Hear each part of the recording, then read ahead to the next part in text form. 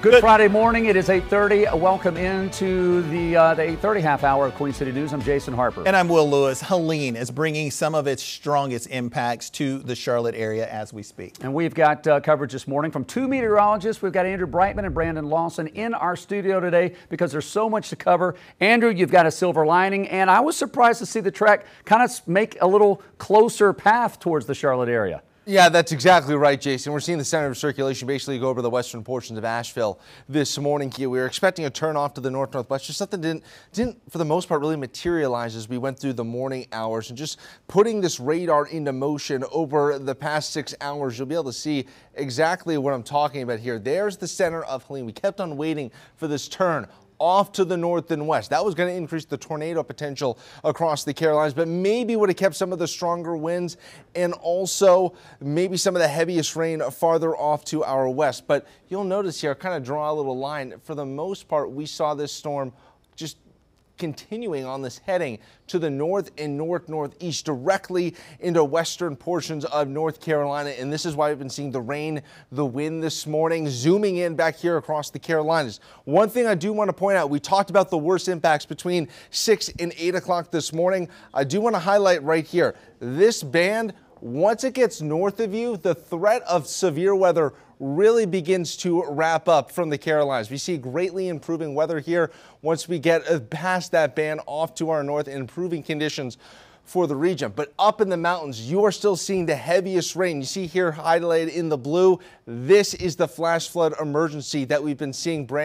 Meteorologist Brandon Lawson has been talking about. We still have to get all of this moisture to lift up through portions of the foothills and mountains before we see the conditions begin to improve. But I do want to highlight again, once this band right here lifts to your north, we're going to see conditions improve and it eliminates essentially the tornado threat we've been concerned with. We've still got the tornado watches that go in effect here until about 6 o'clock this evening, but we're going to see conditions slowly start to improve here in Charlotte, but we're really concerned up in the mountains. And for the latest updates right at your fingertips here, you want to make sure you download our Pinpoint Weather Alert app. We'll give you the latest on what you need to know as these storms and winds are pushing through the Carolinas, and we continue to see those power outages start to rise, Brandon, along with the water levels.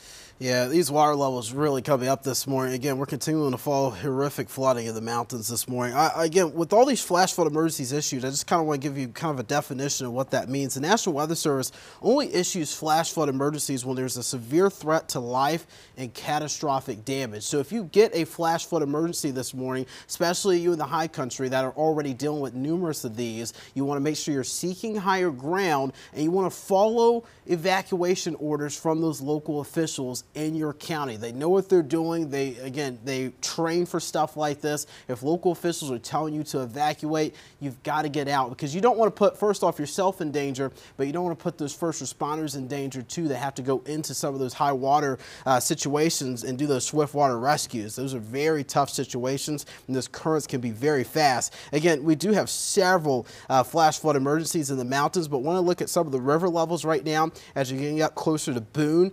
As we get towards Boone there, you can start seeing some action stage levels starting to pop up. So we're getting close to flood stage with the South Fork New River at US Highway 221. That's when we expect to get close to major flood stage due to the high water concerns we're seeing there. Also the Watauga River near Sugar Grove already approaching moderate flood stage this morning, possibly up to major later today. And then we also have the concern for the New River near South Fork, just towards Jefferson there. We're looking at 11 feet right now, possibly close to moderate flood stage there as well. So we're going to see these river levels continue to rise. And here's the thing. River levels are rising now, but even after the rain moves out, we're still going to see these river levels rise through the afternoon, likely into the weekend as well, because you've got those smaller creeks, rivers, and streams that are, again, flowing into those bigger rivers, continuing that rise. So that's something we'll continue to track, not only through the day today, but I think through the weekend we'll still have some high water issues up in the high country. Will, Jason? All right, Brandon, Andrew, guys, thank you so much. Let's get a look at your Pinpoint traffic, a mess. I mean, you just heard Andrew and Brandon talk about the issues happening in the mountain areas. Look at this. You can barely even see the 485 loop around the heart of the Queen City because all of those yellow caution diamonds have to do with road, either blockages, closures of some type, whether it's flooding, debris, limbs down, power lines down, and it spans all the way out west from Gaston County all the way east towards Albemarle, north and south. It's all over the place. And so we've been hearing a lot this morning about Mountain Island Lake. That is this lake that's right here. There are multiple road closures on secondary roads like this one here off Egypt Road, all the way across Mount Holly Huntersville Road. Part of that has been closed. Beatty's Ford Road runs from the county line. Beatty's Ford runs from up here in Huntersville all the way down to the west of I-77. There are 4 road closures along Beatty's Ford Road because of flooding and trees that are down. But as I back up out of the area there, again, there must be 30 different incidents around the Queen City. We've got Mount Holly Huntersville Road closed, 700 block of Eastway Drive, North Tryon at 16th, Queens Road at Providence Road. We had folks this morning that say, listen, if the power's out and the traffic light is not working, treat the intersection as a 4-way stop. The person on your right typically goes first, so be respectful. Don't go. Don't force it or lay on your horn. Will, you're finding out more as well. Yeah, and Medic is tweeting out, they are keeping us updated on the number of accidents that they have been responding to. At midnight, there was only, well, right now, since midnight, there's 14 accidents. 12 was as of 7:30. But just think, in the last hour, they tweeted out they've only responded to 2 more accidents. So people are listening. They're staying at home. They're avoiding getting out on the roadways so that emergency crews can get to some of these closures, these traffic signal malfunctions, and everything else going on. But the roads are still getting bad out there. Let's go ahead. I want to take you out live to Cramerton. We have photojournalist Corey Epps out in Cramerton. This is 8th Avenue. As we pull out there, you can see he's standing on the roadway, but look at all that water coming through over there. And that is what we are worried about right now as those floodwaters continue to increase. Of course, we are monitoring this as it goes on. We also have crews out in the area taking a look at conditions, talking about that. Thousands of outages, trees down, homes damaged in Charlotte due to Helene. Queen City News reporter Savannah Rudisell has been moving around this morning following the different areas of destruction that we've seen around the Queen City. Now you're on Hart Drive. Savannah, what are you finding out there?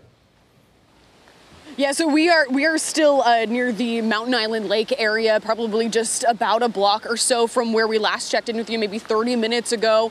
And since then, 2 trees have fallen. We were helping some of the neighbors who are still here despite the mandatory evacuation order. They started chopping down some of the smaller trees, clearing those from the road. We had to help them move that just to get where we are here. We were trying to get to another location to show you how much the lake has risen, but we can't get there because we have this tree that fell probably just within the last 20 minutes or so, and it went from one side of Riverhaven Drive all the way to the other. Now, this tree was so tall that it hit the top of this power line right here. So it broke some other trees on this side of the road, as well as some of these top branches took it down with it. Now, where the danger is right now is it hit those power lines and they are now scooped down here into, there's a small little ravine right here. And we have power lines in water sitting down there right now. And then I just talked to an individual who lives maybe 2 houses down right here. He said that he does not have any more power. That went out a while ago, so he was just looking to go get some breakfast, but now he says it's too late because, again, this has just fallen. Once again, near on this Riverhaven Drive area, there are certain roads that are more low-lying than others around the Mountain Island Lake area that are under mandatory evacuation orders because now they're either stuck at home or stuck gone. So we're gonna stay right here. Likely not in this exact location. We are hearing trees cracking and limbs kind of threatening to fall. So we're going to make sure we're in a safe location, but continue to bring you the latest information here in Northwest Charlotte. Reporting live, Savannah Rudisell, Queen City News.